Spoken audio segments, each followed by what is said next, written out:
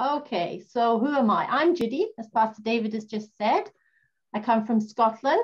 You will see Scotland on the back, the flag on the back of my picture. I work for the Trans-European Division and I work for the youth department. So I also have adventurers and pathfinders, as well as students and volunteers. And I have been involved with Pathfinders all of my life.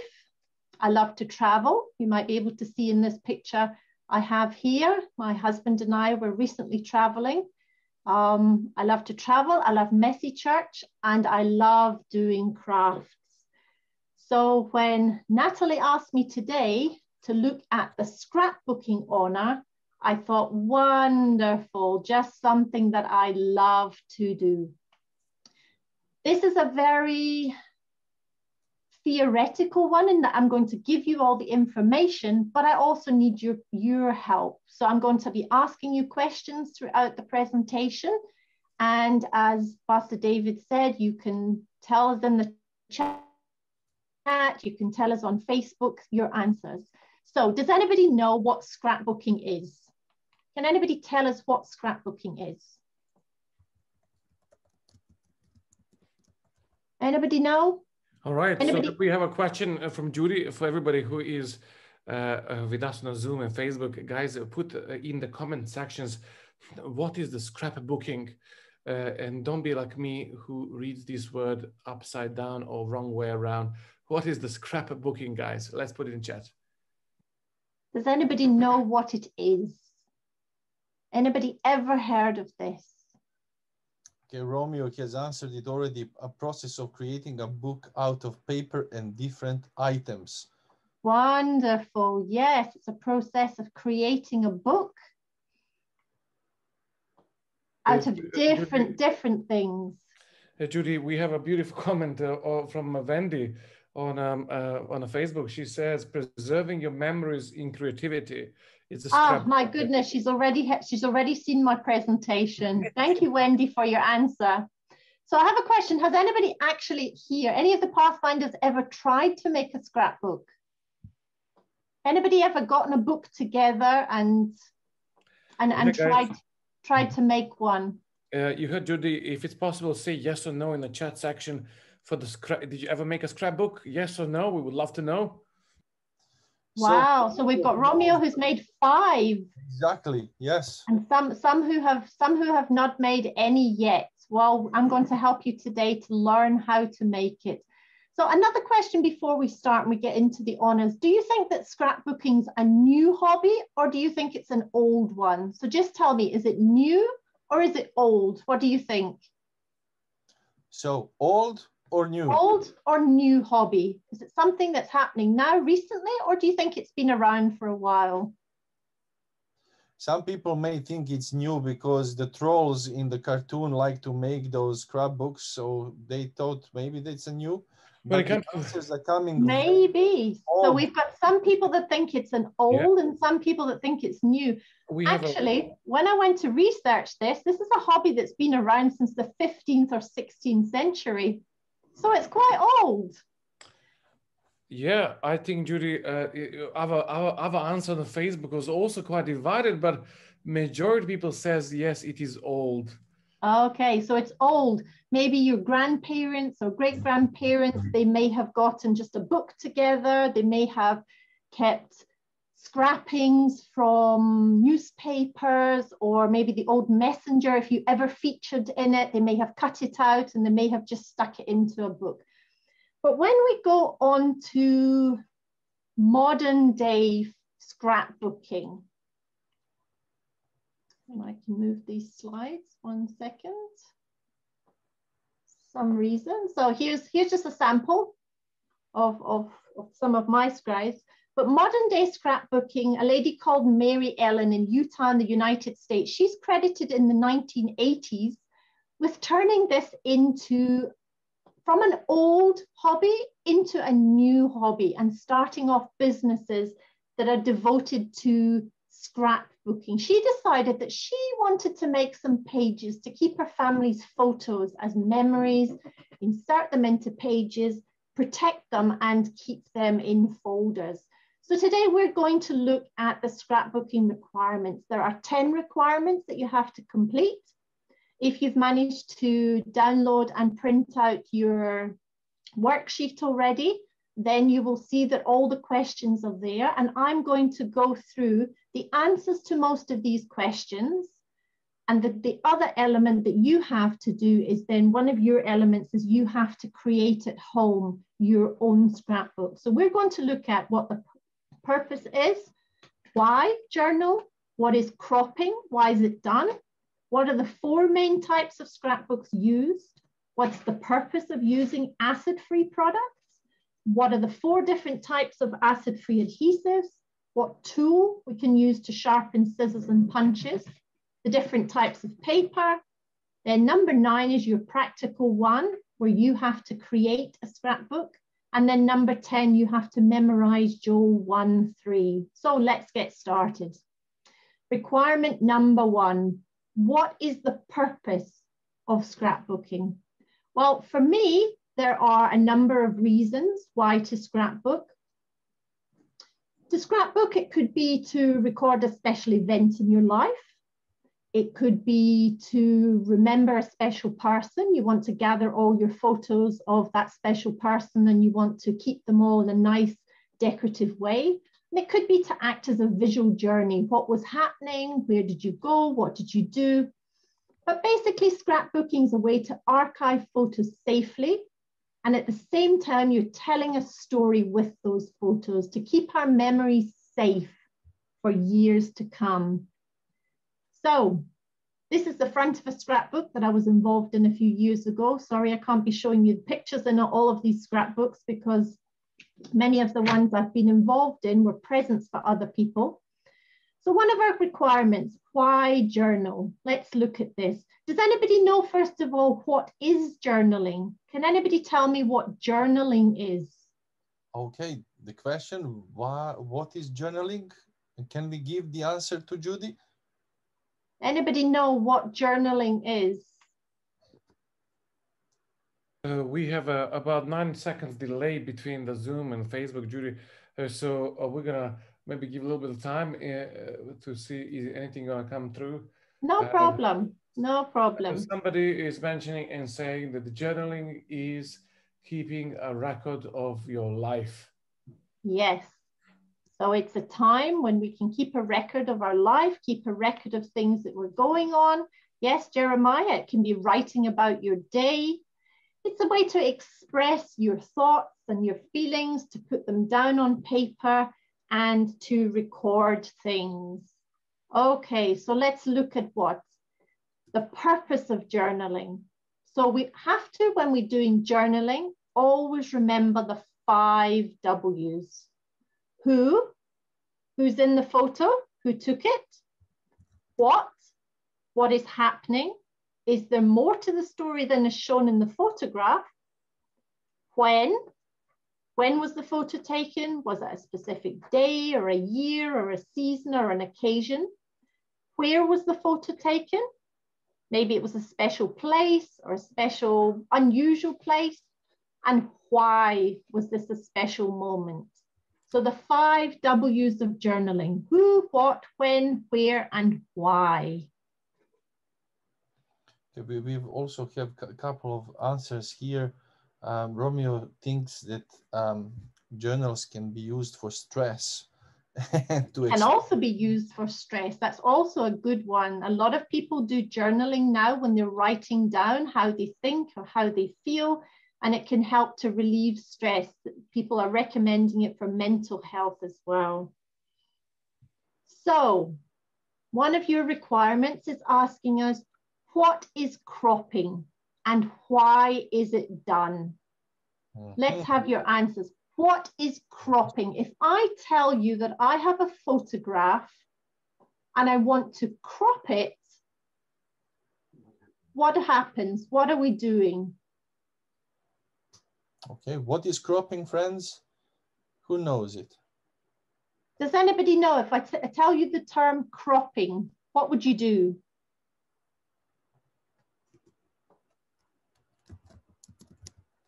Am I going to have to give you the answer this time? Oh, Romeo. Romeo, editing or zooming in a picture or photograph. Good, Romeo. Anybody else? Anybody else have any ideas of what cropping could be? And why would we do it? Okay. Editing. All right. Okay. So Judy, we have a couple of answers on the Facebook. Wendy says cutting down, for example, picture, changing the photo a little bit. Also, we have that coming from Latifah, and from M, it is when you cut a bit out from the photo.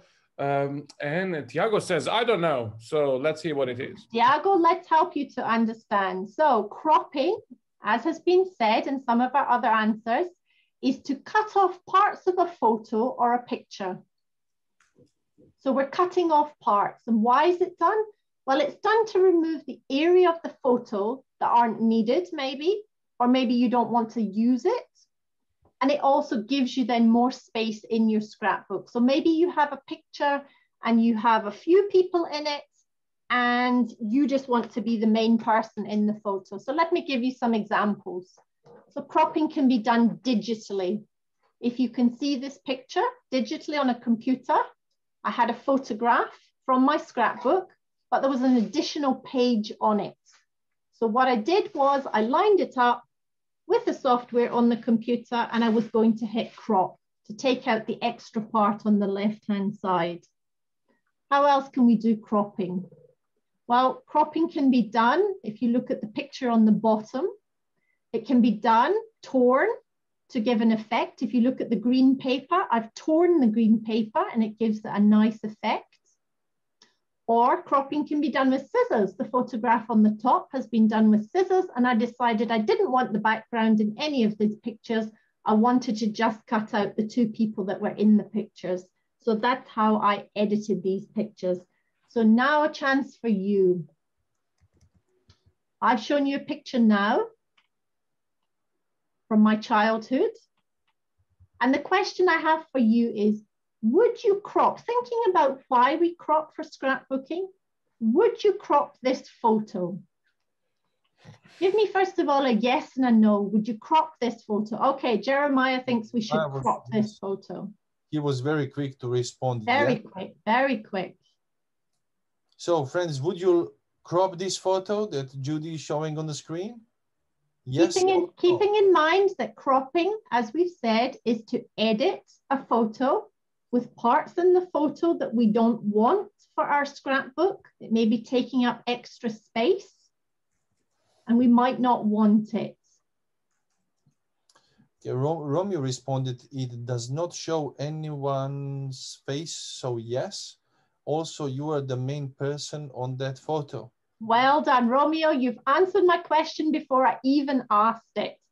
So if this was my photo, I'm using this photo for scrapbooking, then Romeo, yes, I would crop the picture. And exactly why you said, I would take it out because the people on the left and on the right, you can't really see them. I don't want the arm in the way. I don't necessarily want the side of my grand's face. And so, yes, I would crop it down. And I would probably, if I was choosing to do it, I would crop it probably with scissors and I would cut the main parts out. Well done. Okay. Pastor Dayan, I think you're talking to us, but it's okay. I'm muting you. I do apologize. No problem. My daughter came in, so yeah. Welcome, daughter. Okay, requirement number 4. What are the 4 main types of scrapbooks used? Now, I have 4 slides now that I'm going to show you the 4 main types. Now, I'm not saying these are the only types of scrapbooks that you can use, but these are the 4 main types of scrapbooks that are used. So the first one is called a strap hinge. If you look in the photograph, you can see down the middle where the book is bound, and then across the sides, you can see straps that are going to keep this together. So our first one that I'm telling you today is about a strap hinge.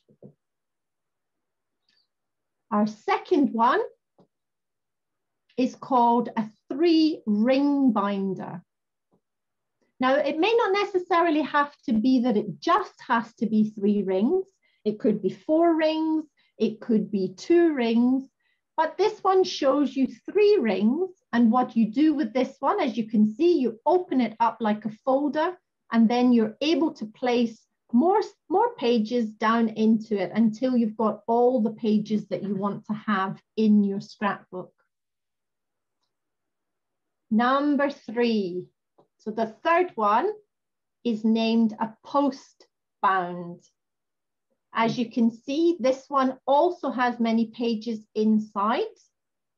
And at the top, where it's folded over, the book, you can open the leaf and you can undo them. You can take it off, the cover off, and you were able to put more in. And if I tell you, this is probably my favorite one because it's very easy to do and I can always add more pages when I want to.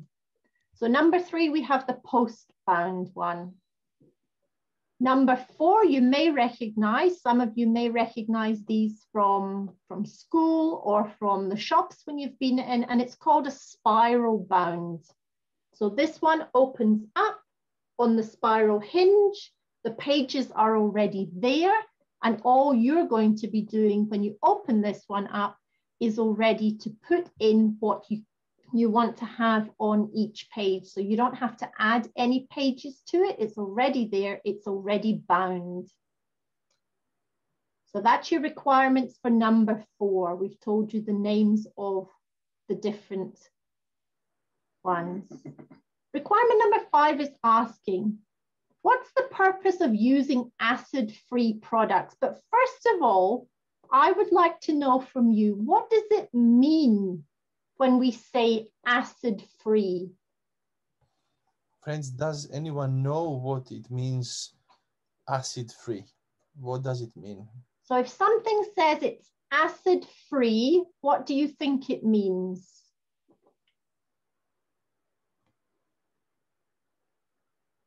Romeo, well done, Romeo. Non-chemical materials. So acid-free is usually paper that's infused in water, and it gives a neutral basic pH. So it's not acidic and it's not going to then ruin your things. So what is the purpose of using it? Let's see. So acid-free materials, we've said acid-free means that it doesn't have acid in it. And we use acid-free materials because it slows down the deterioration process over time. Deterioration means that you've got something, and then over time, it's going to break down, it's going to be destroyed, it's going to fall apart.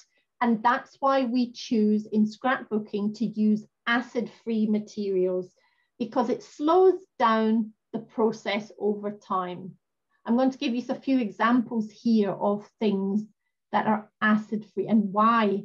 So for example, lignin, and I hope I say this the correct chemical term, it's a chemical and it's found in paper and it causes it to yellow with age. So if you look on the left-hand side of the slide, you will see that this paper over time, when it started, it was probably quite white. And now over time, it's gone yellow. If you also look, because I told you I work in the Pathfinder department, I found a folder a little while ago, and I found, and somebody had very many years ago archived all of the Pathfinder honors and the awards there. But I discovered that the paper that was used there obviously has this chemical in it, and over time you might be able to see it's very yellowy and the paper started to disintegrate. So I decided that I was going to take them all out and I was going to change how they are stored. And I'm just going to show you, maybe you'll be able to see that I've put them into these pockets, which we'll talk about in a few minutes. And so this is now acid-free and it won't be destroyed over time. So another example, you may know it as PVC, polyvinyl chlorine. It's a plastic. And it's the type that degrades over time. So it breaks down over time and it releases the chlorine as a gas, which damages your photographs. So as you can see in this bottom one, the photograph itself is not destroyed as such, but it's starting to go old. It's aging with time. And so we want to take these photographs and we want to protect them. So the best things you can use, as we've said, are acid-free. So the polypropylene plastic is the type that is safe to use in scrapbooks. And it's the one I just showed you that I have taken and I have now started to archive for our office. Again, we're going to look at many different things that are acid-free because we don't want acid to come anywhere near our scrapbook. So what are the 4 different types of acid-free adhesives? You know what an adhesive is? Something that sticks. Something that's going to stick down what you want to put in your book. So let's look at the different types of acid-free adhesives. You have what you call photo tabs or photo splits. And in this photograph, you can see that they have in a line, in a reel, they're double-sided, and you would peel them off and you would use them to stick down your photographs or your paper or whatever else you're putting into your scrapbook. So you've got photo tabs or photo splits. You also have photo dots. If you look closely on here on the reel, you will see that there are tiny little dots of glue that are stuck. And again, you will use the dots on the back of your photos, on the back of your paper, and you can stick them down. You can use a glue stick or an acid-free cement, a glue, something that's not going to have acid in it. As you see, this one says PVA adhesive. So PVA is fine, but the PVC was not fine. So it's going to be, it's non-toxic. It says at the bottom, non-toxic. So we've got the glue. Then we've also got double-sided tape. Again, stick on one side of what you want to put down and the other side can be stuck into your scrapbook. So you've got double-sided tape. And then here you have photo mounting corners or sleeves. You can see on the top of the picture, it even says on the box, acid free. And you'll find that if you go into the shops nowadays, most of your products will say acid free.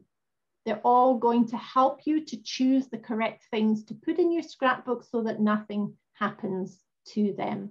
So you've got the acid free corners that you can stick your photographs in, and you know that this is not going to come out and it's not going to destroy your photos and your scrapbook. So there we have, we've got all the 5 points we need for requirement number 6. Number 7 asks you the question, what tool is used to sharpen scissors and punches when they get dull? Let's see if you can give me some ideas. Now, see that the word tool is in inverted commas. So it's not really a tool, but it's something that we could use possibly in crafting to sharpen our scissors or our craft punches when they get dull. Does anyone have any ideas what they could suggest, what might be able to be used to sharpen our scissors and sharpen our punches? Okay, so here is a new question from Judy. What can we use to sharpen our scissors and punches? Jeremiah says flyer. I think he might mean file, but I'm not sure. Could be. Filer. Could be one idea. Anyone else think of anything else that we could use to possibly sharpen our scissors? Sorry? Filer. Okay, to file it, yes. Okay. Romeo says other circular metal items for scissors, but I don't know. It's actually much easier than you're thinking. You're thinking very complicated. For crafts, There are two things that I'm going to show you. There are a few others, but things that are very, very simple to use. And I'm sure that almost all of you must have them in the house. Tin foil. Tin foil can be used to sharpen your tools. So they can be used to sharpen your scissors and to sharpen your punches. If you're going to use these next methods, please, and you're very young, then please be careful and ask an adult to help you. So I'll show you the second one. Tin foil, I'm going to show you how, and sandpaper. Now, normally you would think with sandpaper, you're rubbing things away. You could rub them, possibly, but it's even easier than that. You can take a piece of tin foil, you can fold it over a number of times, and then all you simply do is use your scissors to cut. So here in the picture, you can see you've got sandpaper, you've got your scissors, and all they're doing is simply cutting along. And because your scissors is only a thin metal, it actually doesn't take so much to be able to sharpen them again for you to be used. I've also put in a link here to WikiHow, that if you look on that link, you will see how they tell you to fold the different things and to sharpen your scissors or your craft punches. So Tamu, I hope that this has answered your question. I hope so, Tamu. Yeah. Watch the link. The PowerPoint presentation will be online later, and then you'll be able to get the links and you'll be able to go back and watch the links to see exactly how to do these things. Number 8 asks us 5 different types of acid-free paper used in scrapbooking. So I'm sure there are many more than simply 5, but your requirements are asking you for 5 different ones. So I'm going to give you the names of 5 different types of paper today. So the first one we have is vellum. It's a very see-through type of paper. It's a very, almost a shiny feeling of the paper, a smooth type of paper. And you can have it where it's printed on, as you can see in the picture. Some of them are printed on, some of them are clearer. And this is an acid-free type of paper that can be used. So the second one we have is mulberry. And it's actually made from the mulberry tree. If you look closely, you can see that it's got long fibers, which gives the paper its distinctive finish. It's a very soft, a very almost, I would describe it as a kind of fluffy feeling. So the fibers also give the mulberry paper a fine wispy edge that if it's torn, it makes an attractive finish. And if you remember one of my first pictures where I showed you I had torn the paper, this is the paper I was using, and it gave a nice edge to it. So it's mulberry paper. You can use cardstock or plain colored paper. Again, make sure that when you choose your plain paper or your card, that it just tells you that it's acid free. You don't want to have anything that has acid in it. So acid free paper. Then we have, specifically for scrapbooking, printed patterns. Now, when we get to the requirements of what you have to do later on at home, when you have to make your scrapbook, you will have to decide on what you want to make in your scrapbook. What do you want to do? And then you can go and you can look online or maybe in the shops, and you'll be able to see all these different things that will match your theme. You've got your handmade papers. The top one is mulberry. The bottom one is a painted one that we've done. And you can make your own papers as long as you're not using the acids. Requirement 9. So we're getting towards the end. We've got 2 more requirements, and then I'm going to show you all different hints and things that you can do. So requirement 9, and this is the practical one that you have to do. And I'm looking forward to seeing what you've done with it afterwards. I know that Pastor Deanne will encourage you at the end, and I really look forward to seeing how creative you are. So you have to make a scrapbook. It has to be at least 12 pages. And I've converted the size into what we have mainly here in the UK. It's 12 by 12. So it's 12 inches by 12 inches.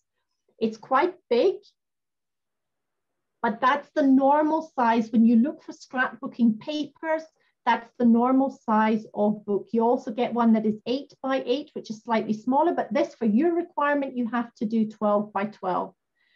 And you're going to make it on one of the themes I'll show you on the next page, but you have to make use of colored paper, stickers, decorative scissors, matting and framing, which means that you're taking your photograph and you're putting either a frame around it with paper, or you're putting it onto paper and layering it, and journaling. So those are your requirements for your scrapbook. Now you can think about it. You can make one maybe on the school year or on a sporting event, maybe a holiday, building project, maybe a family wedding or your birthday party, or maybe something about you, something from a scrapbook about from your birth up until where you are now. It could be family reunions or it could be friends. Now I'm going to show you a few from different ones that I've made. As I said to you, many of the scrapbooks I've made in the past, I've made for other people.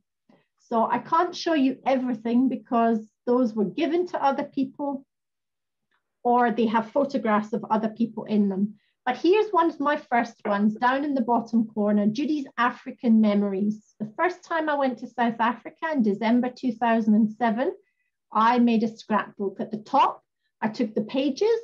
I took ones with planes and travel, and I put all my tickets. I put the journey so far, and I scrapbooked those pages. Then one of the places I visited when I went on my road trip to Namibia, I put the coins there because I thought that's interesting to keep memory of.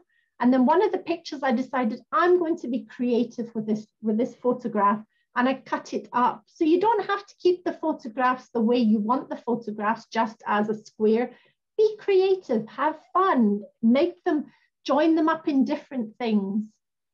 Now, when we talk about these, we're talking about, remember, we're creating memories. We're creating a file with memories. So some of the memory joggers, when was the picture taken? Was it a special day or a year or a season?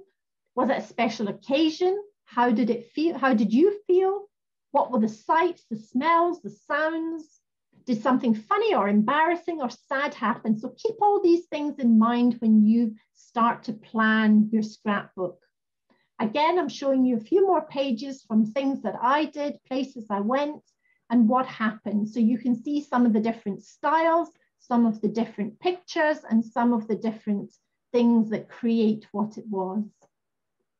What was going on in the world at the time? Maybe you want to remember that 20 years from now. What was happening in the photographs? So if you make notes about this, the person that's reading it in 20 years' time will know, that's what was happening 20 years ago in that Pathfinder's life.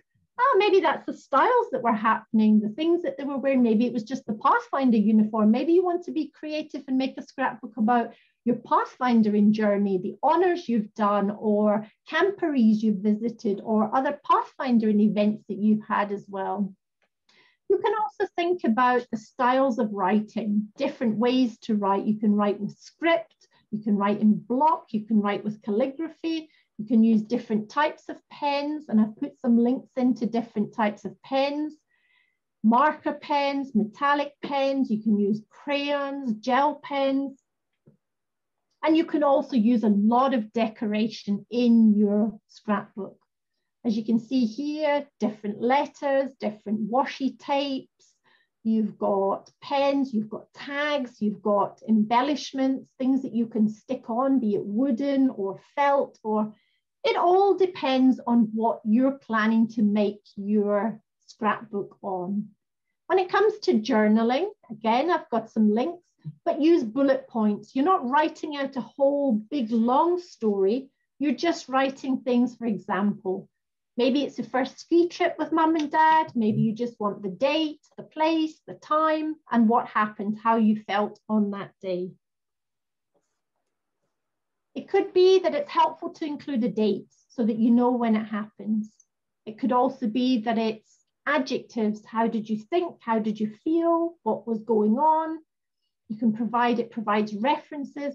but include in there somewhere names of people. It might be your name if you're creating it about yourself. It might be the location if it's a Pathfinder camporee.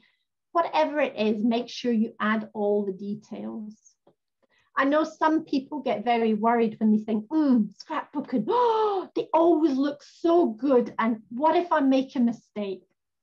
Literally, don't worry about it. I'm always making mistakes. You can cover up a mistake. You can cover it up with stickers, with pictures, with a piece of paper, with other embellishments. Whatever you do, do not worry about your mistakes. Nobody's going to know how you wanted it to be laid out. Nobody's going to see what happened. They're not going to know, did I want the word Paris to be straight, but then one of them was a bit off to the left and the other one, when you look at it now, you just say, oh, look, it's creative. I did it different ways. And that's all that people are going to see when you finish. They're going to see the end result. They're not going to see your mistakes. Our last requirement for our scrapbooking owner is for you to memorize Joel 1:3. And this Bible text says, tell your children about it. Let your children tell their children and their children another generation. And that's what scrapbooking's for.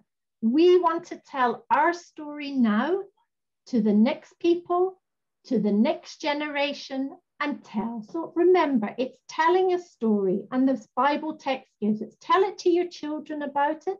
Let your children tell their children and their children another generation. Just for reference, you can see on the presentation some of the links. Look on the internet. You can find resources on Pinterest. You can find all over the internet. And remember, scrapbooking allows us to share with future generations and others what we believed, how we lived, and helps us keep the past alive for the future. So now I've given you the information. Now it's over to you. I look forward to seeing how creative you can be. Remember, this is your story.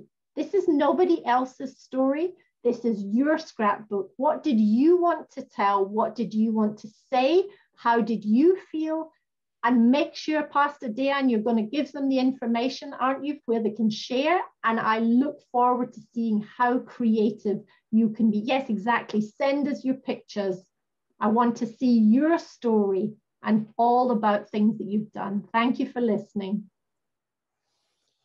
Thank you, Judy, for a very interesting presentation.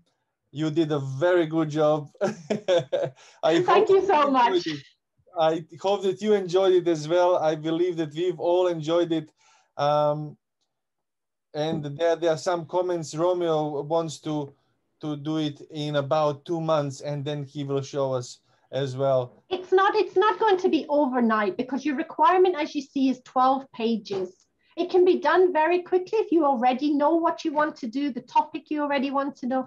I find that my biggest problem, my biggest time consuming is thinking about what I actually want to do. Once I get the idea of what do I want to do, how do I want to do it, the actual doing the scrapbook is very easy. So I expect you to be able to take some time to it. Judy, you also have many positive comments from the Facebook. We have Wendy who says, they're gonna do it. We have a Tiago who said, this is a beautiful challenge to us.